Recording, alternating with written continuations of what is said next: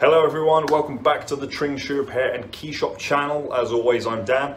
Today's video is a rescue job on these riding boots. Now these are Treadstep Donatellos and they are absolutely knackered. I'm going to do my best to save them. Keep watching, see how.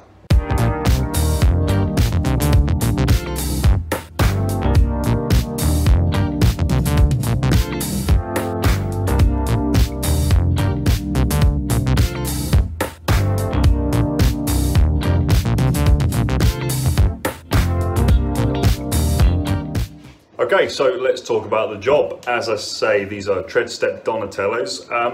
Quite expensive boots, really nice boots with a rubber sole rather than a leather sole. Now, the heel is completely missing. The sole is thin and peeling away. On this one, we've got a big hole there that needs patching up. Right, but before we get on with the job, I'm going to give them a clean because these things are muddier than a muddy thing from Mudtown, so I'm not going to work on them like that, so I'm just going to head over to the sink and give them a scrub. Okay, so cleany, we're here in the kitchen. Sorry it's a bit dark, the lighting, but I'm going to clean them up properly, but they're covered in mud, and sometimes when a job comes in like this, I'll turn it away because the customer needs to clean it when it's covered in crap, you know. But I wanted to do this video anyway, so don't mind cleaning it for the gent. I don't know what he's done to get him in a state like this, but we're just getting the worst of the mud off with some warm soapy water and a new sponge. And then we're going to use some proper cleaner afterwards and oil the leather, give it a polish. But we're just using the water because they really are caked in mud. So we need to get the worst off first. I don't know what this chap's been doing, they're absolutely covered in crap.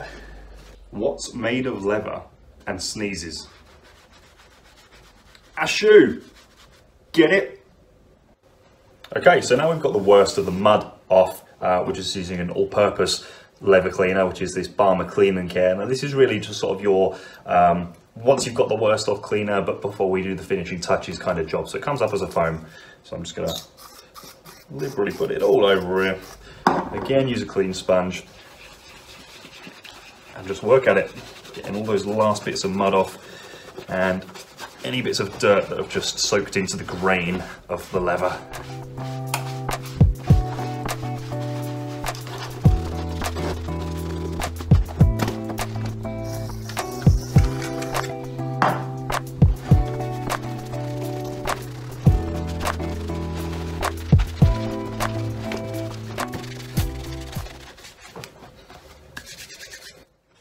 Okay, so now that's all dry, we're at the point where we can start repairing the boot, but I'm going to do things a little bit backwards today, and I'm just going to do the finishing touches on the upper, just because we're on a roll, and I feel like doing it now, all right?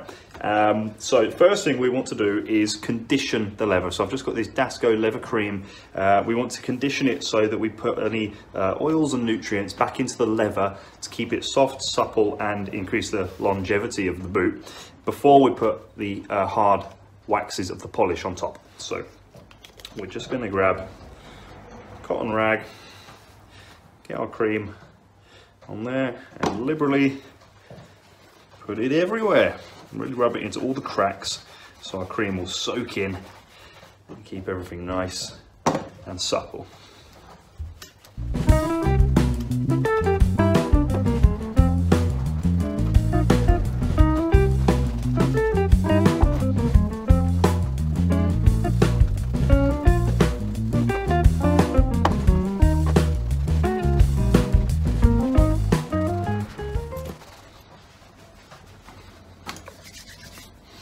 Okay, so we let that soak in and dry, and once it's completely dry, we can work on putting the polish on and renovating the colour. All right, now that that's dry, we're going to renovate the leather and put the black pigment back in it with a renovating polish. Now, before we do that, I'm just going to show you that we've got elastic laces there that are all split, so they're going to get in the way of us polishing and renovating that part. So I'm just going to take some scissors, cut through these old elastics. We're going to replace them, obviously. Get them out. There he is. Okay, now the renovating polish we're using today is just cherry blossom. black renovator. Now the trick with this is that there is a dye in it. So what we do is we put a layer on, let it soak in for about 5 minutes. So it actually dyes all of the faded areas. Let it, you know, percolate, do its thing, and then shine it off afterwards. So I'm just going to use our brush. Start at the top. Now you can't really overdo this. You can be as liberal as you like, because of course we're taking all of the excess off afterwards. The only trick is to make sure you really rub it in to any of those faded areas, because those are the ones that we're really, those are the bits we really want to target to put the colour back into it.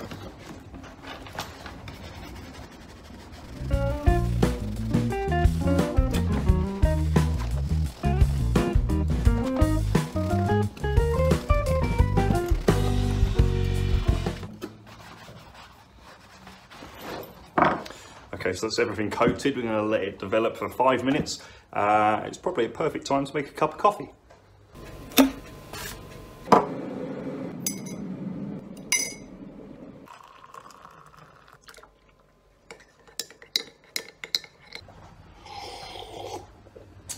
Okay, that's 5 minutes, so we can go back and shine off the boot. So what I'm doing for our shining is just getting my hand inside the boot so it's nice and sturdy, and just doing fast strikes back and forth.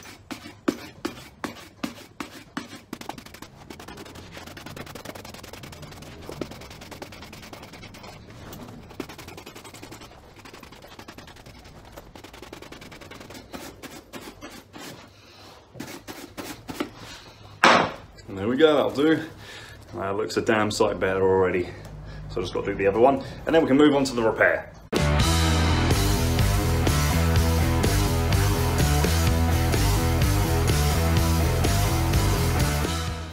Okay, so when it comes to doing the repair, we just need to have a goosey gander and look around the boot and figure out exactly how we're going to approach it and what to do first. So the main issue here is we've got this big hole here flaking away that needs patching up. So I think what I'm going to do is remove the whole sole and then look at doing the patch, do the patch before we put the new sole on. So I'm going to head over to the machine and work at taking the old sole off down to its bare bones.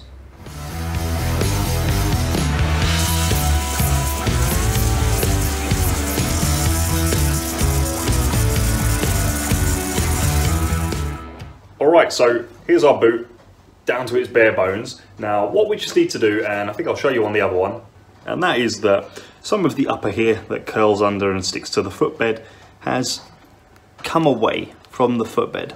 I don't know how well you can see that. So all we need to do is just run a bit of glue underneath there so we can stick it all back in place so the boot keeps its shape. So we've got our glue on our brush and we're just getting underneath the upper that's loose and on the footbed, plenty of glue. And then we'll let that dry for a minute, and once it's dry we can press it together. Right, now our glue's dry, it's nice and tacky. What I've done is put the boot on our metal last, so the boot's going to stay in shape as we tuck all of the upper and footbed back in together. So just going to gently press it down into where it would go. And it's going to restore its shape. Okay, now once it's in place, I'm just going to give it a very slow, delicate tap with a hammer, just to flatten it down.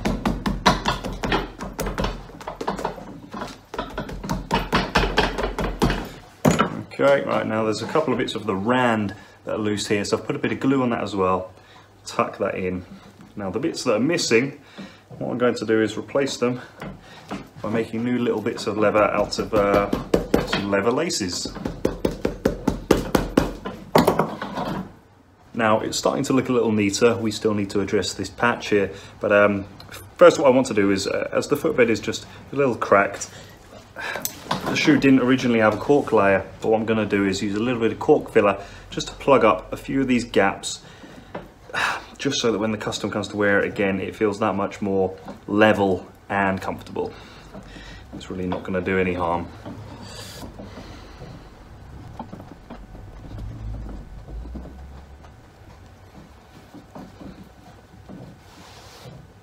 So now our sole's all prepared down to the bare bones. We've got our filler in so it's nice and flat, ready to get a new sole on. But first we need to go back to this one and remember we need to solve this patch issue. So what I'm going to do with a patch is think about how we're going to do it, and if you can see there, it should be stitched together there. That wants to be stitched on itself, but we need something to fill this hole. So I'm taking a piece of patching material. What I'm doing is lining it up in such a way, so I'll just do it as I'm talking. I'm going to line it up right the way up into where the rip starts, and we're going to glue this piece of leather to the inside of the upper, and then once the glue's dry, we'll stitch it across and then fold it onto the footbed, glue that in, so then when the sole goes on, it's all patched up and held together. So first thing I'm going to do is cut it to size.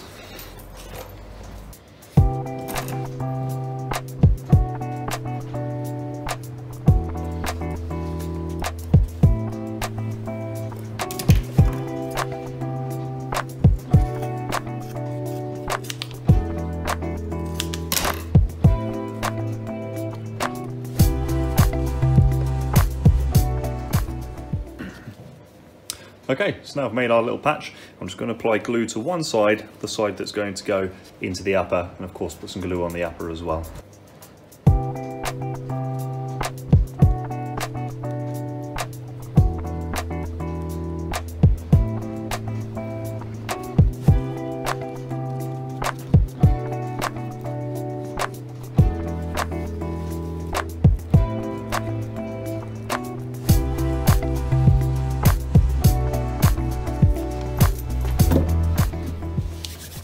So let that dry just for 5 minutes before putting it together. And that's our glue dry, it's nice and tacky. If it dries too much, we can heat it up to activate it again, but for now, that's just fine. So what I'm gonna do is just slide it into place, nice and flush with where I want it. Make sure it's in deep enough, and then press it to the upper. There we go, nice firm connection. Press it down nice and flat. Right, now that's in place, I'm just going to head over to the patcher and run a line of stitching across it just so it's nice and strong.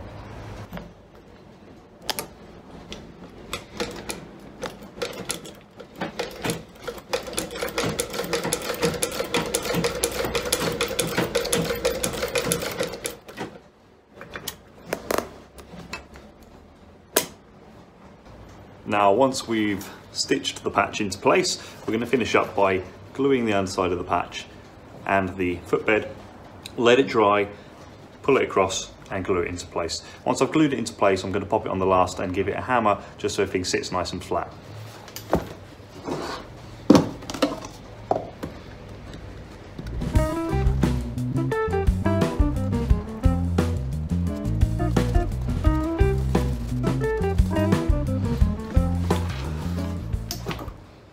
Our glue is nice and dry. I've actually just heated this up a bit because I want it to really connect. So, grab the edge of our patch, let me show you this way, and just fold everything tight and roll it across to the footbed.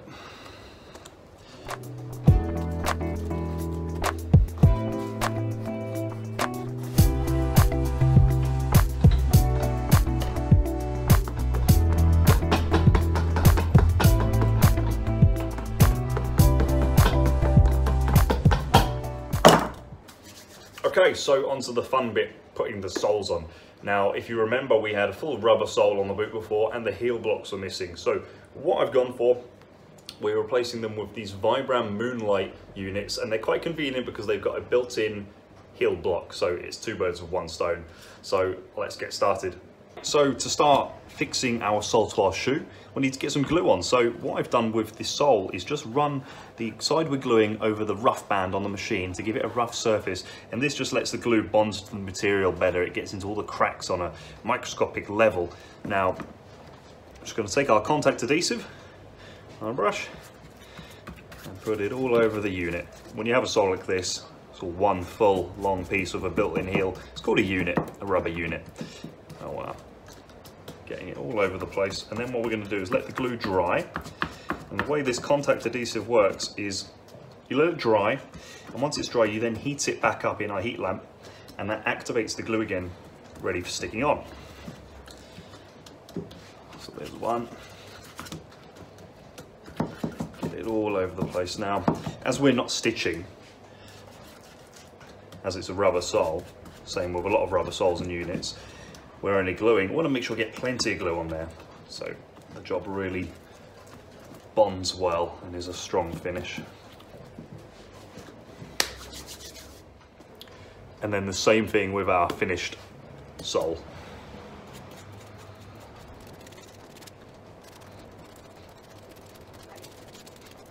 Now what I'll just point out to you is, remember the patch we did? It's now part of the shoe. So I've put glue all across that as well, and the sole's just gonna stick to the whole lot. So as I say, we've got to wait for the glue to dry and then stick everything together. So the way we do that is I'm gonna take the units, put them in the heat lamp, activate the glue, and then stick it together. And the way we'll do that is I'll put the boot on the last, gently roll the new unit onto the boot, and then put it under the pneumatic press just to really squeeze everything together, make sure all the parts are touching, and really force the glue to connect.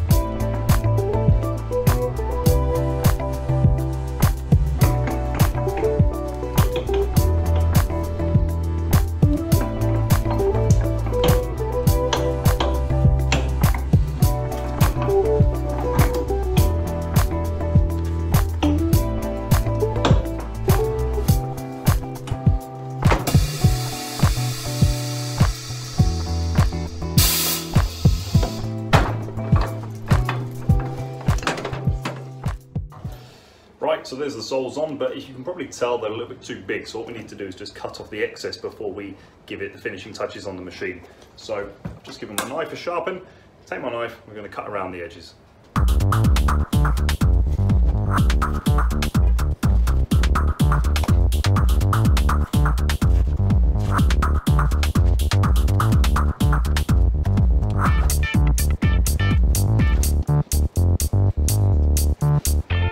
So now the worst is off, we just head over to the machine again, use the rough sanding band to take off all the edges so it's down to a flat finish with the original shape of the boot, and then we can work on the finishing touches.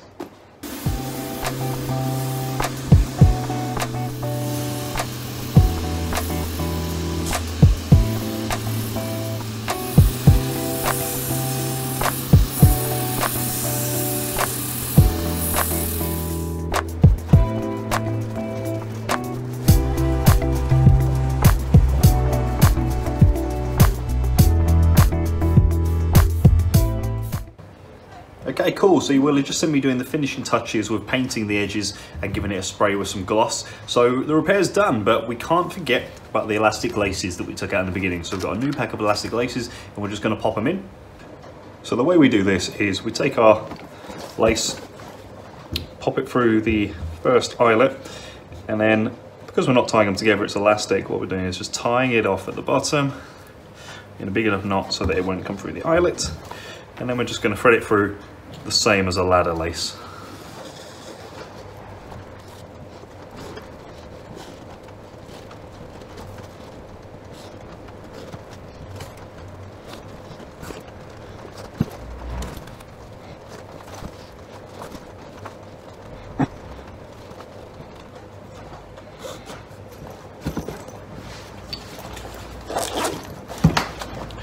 And then once we've made it all the way to the top, I'm going to tie off this last lace in a knot from the inside.